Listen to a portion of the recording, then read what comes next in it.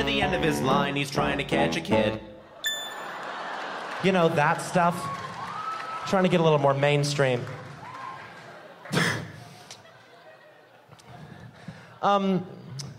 People complain about the way I act on stage very often. You know, they say, like, I repeat jokes. Or they also say that... They say they don't get, again, that this is an act on stage. And they think on stage I act too arrogant, too self-obsessed, solipsistic, self-contained, synonyms. And they want me to be a comic of the people, you know, relate to the people with the overarching glue of comedy. So I want to do a little bit of relatable comedy for you guys. Unlike you guys, you know, once a week I like to slip into a deep existential depression where I lose all my sense of oneness and self-worth. And what I like to do in order to assure myself that I am unique, and I'm not just one of many small, white, indistinguishable, perfectly cylindric checker pieces in Jesus and Satan's backgammon game, is I'll say a group of words that I think no one has ever said in that order, so that when I say it, I feel like, look at me, participating in this new moment that no one's ever been a part of. So I'll say something random, like peanut butter tribadism, or I'm your father and I loved your comedy show.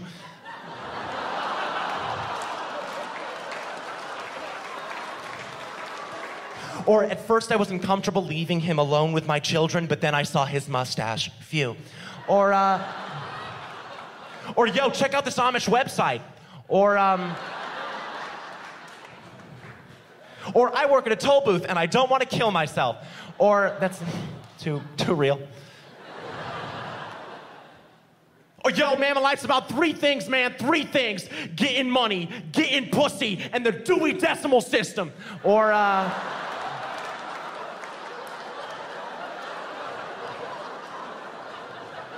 hey, can you hold my fanny pack? I'm gonna go fuck a woman.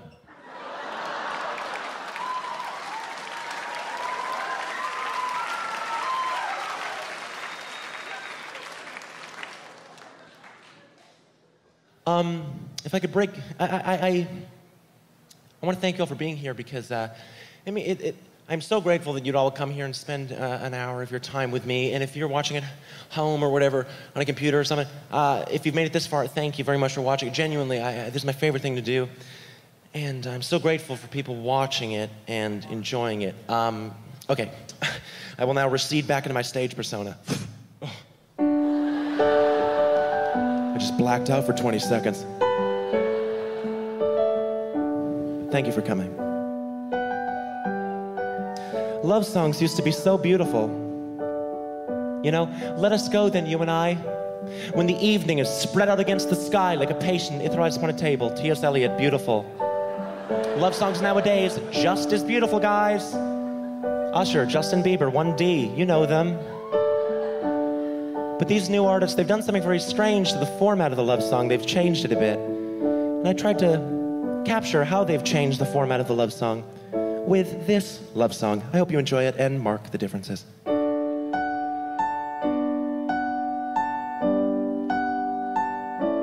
Jason Derulo.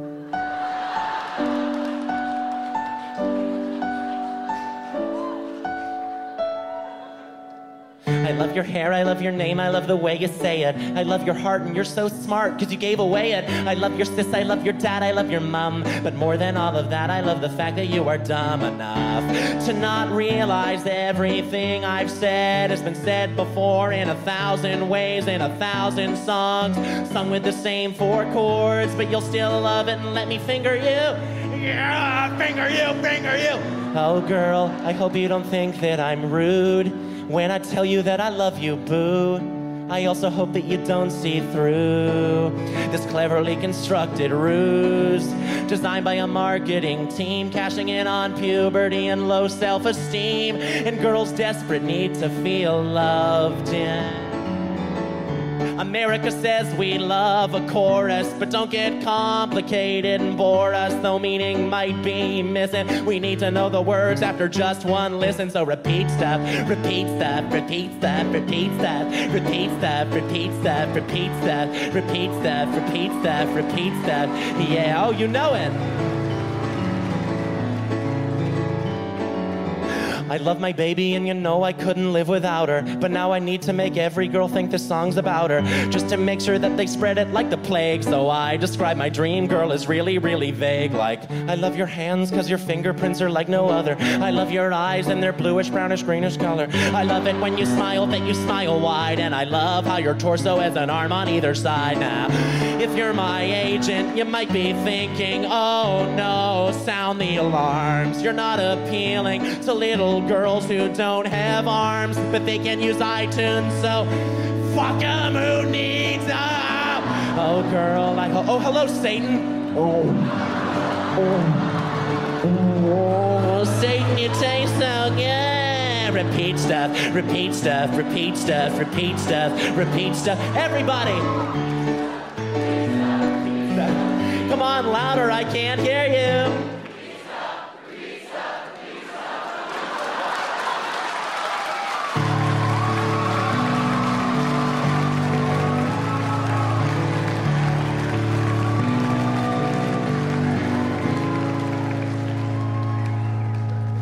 Young ones, listen up.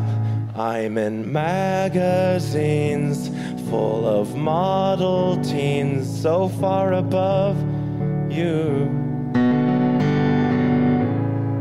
So read them and hate yourself, then pay me to tell you I love you. And your parents will always come along, because their little girl is in love. And how could love be wrong? How could love be wrong? When you repeat stuff, repeat stuff, repeat stuff, repeat stuff. I am a vessel 666. Illuminati. We know it's not right. We know it's not funny, but we'll stop beating this dead horse when it stops spitting out money. But until then, we will repeat stuff.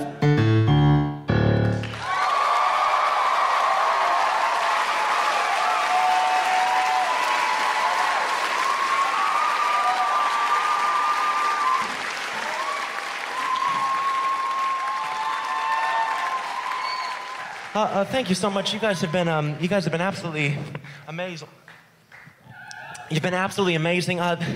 That's the end of the show. I probably should have ended it on a sort of higher note there.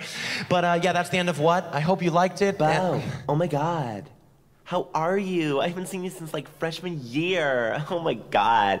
You were so like skinny and weird back then. But now you're, anyway, you should totally come to this party I'm having tonight with a bunch of my college friends. It's gonna be off the chain hook. It's gonna be so good. You can play some songs for us or something. I've been telling everybody how good of friends we were back in the day. I know we never talked or hung out ever, but I think that's what made our friendship so special, you know? Anyway, text me. Okay, bye. Mr. Burnham, how you doing? Good? Good. I'm an agent from out in Los Angeles. Really dig your stuff, man. It's out there, you know. I totally get it. And the best part about it, man, you got all these young fans, and which is great because young people they're very passionate and they're very reliable consumers. But what you got to do in order to take your career to the next level, you got to cater more heavily to them. All right, we've done studies. Young people do not respond to this, you know, introspective material or these challenges to the form, you know. Young people want jokes they can relate to, okay? So write a silly song about Facebook, you know? Write some jokes about Twitter or sugary cereals or Razor scooters. Relate to them. You know, also you gotta reestablish your presence on the internet, buddy, all right? It's not important whether the material's good or not. What's important is that you keep the Bo Burnham brand alive and well. You get it? Cool, we'll discuss more later. I know it's a lot. My number is 310-555. Fag. What up, dude? What's up? How are you, man? You've changed, bro. You've changed. I never knew you, but my friend's old roommate's friend said he knew you in high school and you became a real asshole once all this comedy stuff started happening. What is it, man? You think you're better than us?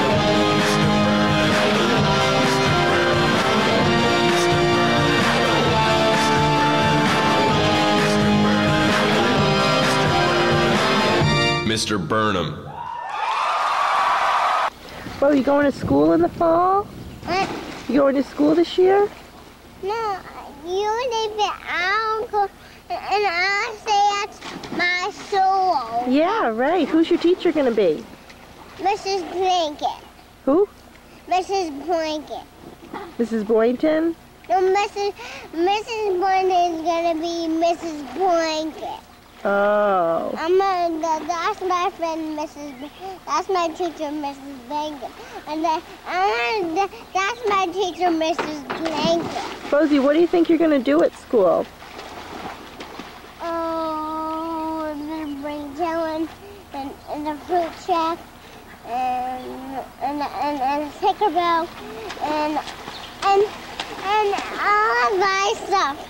And all my stuff and banana and apple. Yeah, I know you're going to eat some snacks, but what else are you going to do there? Have a drink there.